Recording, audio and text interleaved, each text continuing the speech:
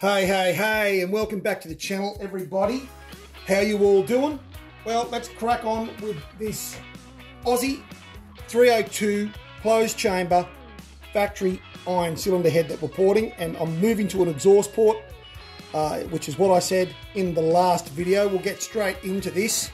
So what I'm going to do, guys, I'll show you what I'm using. I'm using my electric die grinder, and I'm using this ball carbide burr to start with. I'm going to use it to basically smooth the front section of the boss here, valve guide boss in the exhaust port. Now, the valve guide boss on this side, as you can see, is a lot narrower than this side. It's almost probably about where we want it, but I will thin it a little bit because that is what we're going to do. There's some really nasty castings in the back of the port here, in the bowl, in the back of the ball, which I will get to as well, and I'll be using a combination of the carbide burr, both this one and a tapered burr, and also the rotary tool flex shaft set up with some stones to smooth this at the finish. So I'm going to do the front part here. Now what I do, guys, is I make sure that my cylinder head is in a position so then I can get my hands resting on a bench holding the front of the die grinder, and then I put my hand on the very back of the die grinder, so then I've got really good control, because the ball, obviously when you hit a certain angle, it's like hitting the Mike Tyson zone, if you like, on a chainsaw to avoid kickback. It's the same sort of thing. We'll get to a point where we'll hit something here and it'll want to do this, okay? So you just got to watch that, just got to be careful of that. You can snap these burrs if you jam them, especially in these electric die grinders. That's a 33,000 RPM die grinder. It's quite easy to snap these. So let's fire this up and let's get this happening. I'll just say before I start though, I mean, this is a bit unusual for me, guys. I would normally sequence my porting. So normally I would do, because I've started with the combustion chambers, so then I'm fresh with each combustion chamber and building muscle memory with my porting. I would do all of the combustion chambers at the same time. So then I'm basically getting them as close as I can, each one, rather than chopping and changing like this. But for the purposes of the video, because I've already done a combustion chamber and we need to move on to something else, we're doing an exhaust port. But that's just by the by, and that's what I would recommend anyone doing. I would do one element of each part of the port. I'd do all of that first. So then you're getting it, so then you're replicating it the best you can for each part of the porting, because we don't want to have different sizes in our chambers. We don't want to have different sizes in our ports or our bowls. We want to try and keep them as evenly as we can, so then we've got even air fuel ratios as much as we can for each cylinder in each element of the cylinder head. All right, let's get this happening.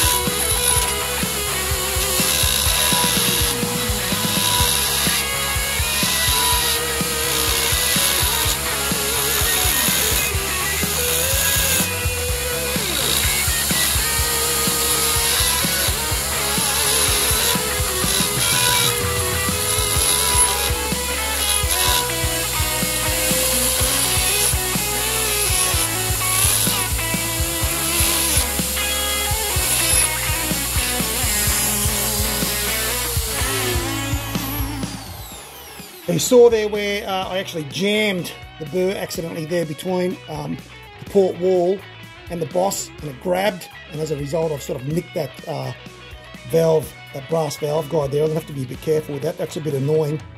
When I come to this side, because the direction of the chips is changing, I'm copping a face full of metal here, so I'm going to have to put on my trusty face shield here, because I don't want to get metal in my eye. I've already had quite a nasty splinter in my eye a few years ago when I was grinding on metal that I had to have removed, and I had to have my eyeball actually ground because I'd got a rust ring in my eyeball because I didn't do anything about the piece of metal in my eye, because I'd had metal in my eye so many times over the years. I thought, like all the other pieces of metal, it would just dissipate, but it didn't, because it was a cracking splinter that had wedged in my eyeball, and because I left it for 3 days, thinking it'd go away, it started rusting in my eyeball. So I do highly recommend, guys, and that was wearing safety glasses at the time, and I copped it through the side of my safety glasses.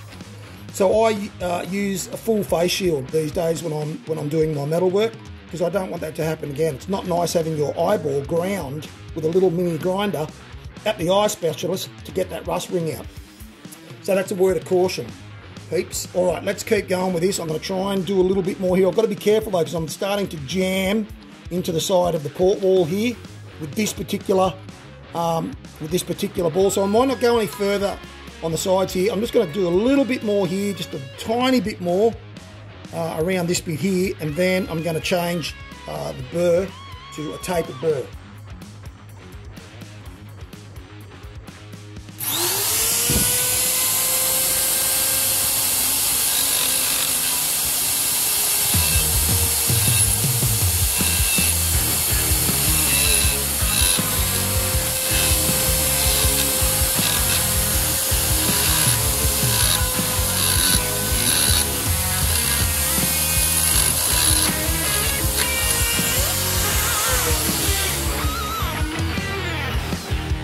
Okay, give me a second, I'll change this over. Same deal with this one, guys. I'll try and be as real smooth as I can, and keeping the actual carbide cutter, that burr, moving the whole time. We don't want to stop in one spot, or you'll chew it out so quickly and you'll end up having like a big deviation in what you're trying to do. So we want to avoid that if we can. You'll see this gives me just a little bit more room swapping to this carbide to get into this back section here, and I'm not going to be taking much more off this, and then I'm going to go to my stone. And you'd be surprised, even with that little rotary tool with the flex shaft, how quickly that will also remove material. And it's just easier to work in these tight spots with that, less grabbing and risking snapping off your carbide cutter. So here we go.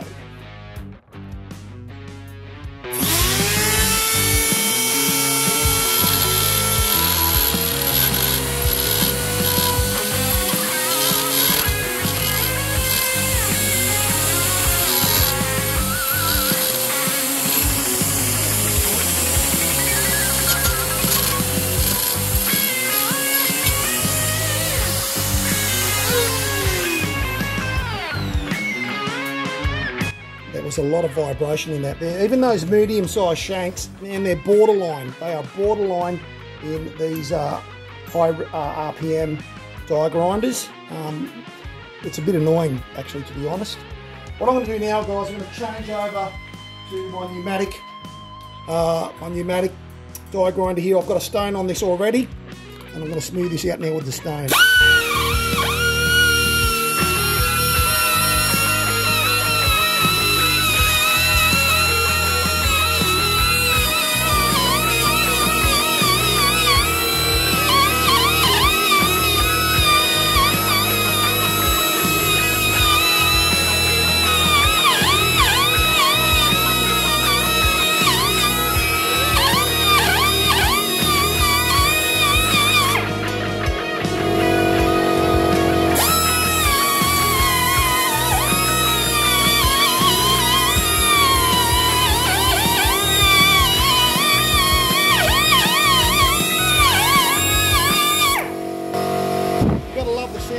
Guys, and the neighbours really love that as well.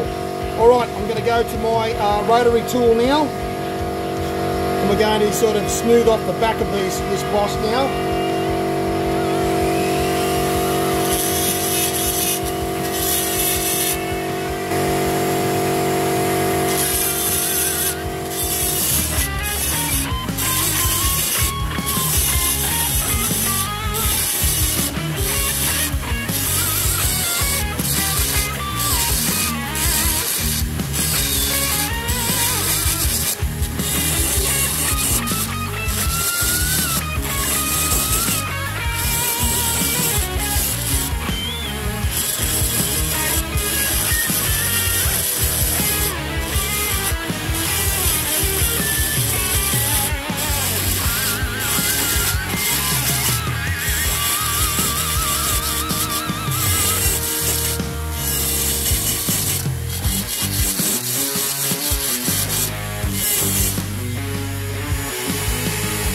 getting a nice shape there now on that side.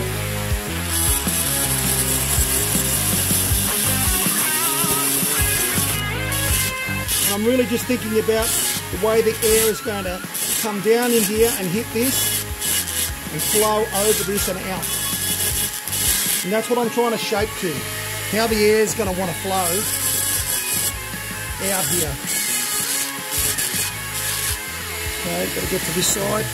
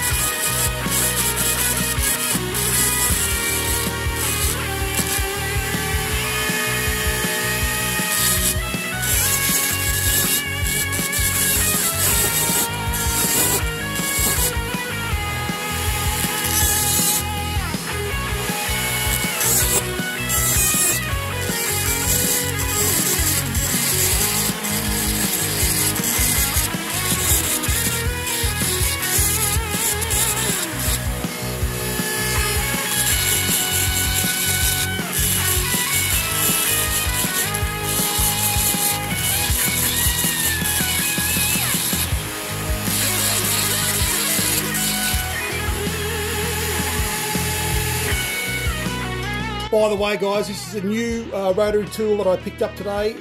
Obviously, in the last video, my other one carked it. So I went and picked up the one that I was talking about, the one that is a $49 kit is what it cost. And actually, it's another 5 watts more powerful, this one that I picked up today, than the old one that I had. It was 130 watt. This is 135 watt. And, you know, with the new flex shaft, it's a lot quieter, and obviously, you know, my chuck is brand new on this. So that is pretty much it. I'm not going to do any more as far as how I shape that actual valve guide boss. That's pretty good. It's actually thinner than the first one that I've done. So what that means is I'm going to probably have to go back to the other one. I'll just give you a quick look at the first one I did. See there, versus what we just did there. That one is definitely a little bit thinner than this one. This one's still a little bit chunky, so I'm going to have to basically amend this one now to be a little bit more like the other one. I have to take a little bit more off this. The back of this port has been done, obviously, whereas I've only just started on this, and this has got the crossover. Oops, sorry. This has got the crossover in this exhaust port. You can see the hole in the back there. So yeah.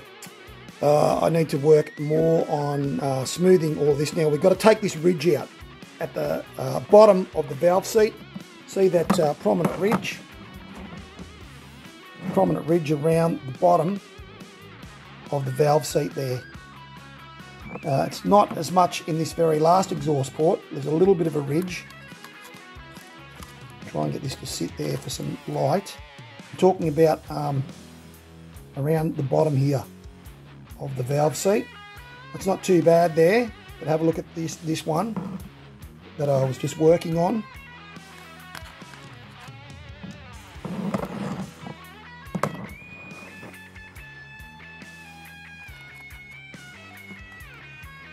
It's quite a prominent ridge on the bottom here of the valve seat that I've got to take off. I've got the black finger. All right, so I'm going to thin this one out now before I do any more. So that's the boss done. Let's have a look from inside the exhaust port. We'll A-B these two. Okay, that's the one we've just done. All right, it's not too bad. It's pretty good. This is the one that, yeah, see, so this one's looking a fair bit chunkier than the other one. So this is going to have to be thinned a little more. The one we just did. Let me get the light in this one so it's a bit fairer. And yeah, I'll just thin that one ever so slightly to be more like this one I've just done, because I'm happier with this one. But obviously, you know, guys, how long do you spend on these? Really, that's what it comes down to. But you have to try and be consistent with your porting, as I mentioned earlier. So I'm going to come back now and thin that a little bit. So guys, because we need to chew off small parts at a time, that is actually going to be it then for today. We'll just do that boss, and that's it for now. That'll give me a chance to get back and now make that first exhaust boss the same as this one I've just done, because I'm happy with the second one. So I'm going to basically mirror image this one we've just done with the first exhaust port valve guide boss that I've done. So we'll be doing smaller, hopefully a little bit shorter videos, more detailed on every part. So on the next video, I'll attack the port and we'll blend the bowl. I'll take the ridge out at the bottom of the valve seat. And of course, Murphy's Law has prevailed, and of course the phone rang in the middle of trying to shoot the video. But that's coin for the doctor, so I'm very happy to take that phone call. Okay guys, until I see you in the next video where we will attack the rest of the exhaust port here, you guys stay safe, stay healthy, and take it easy out there.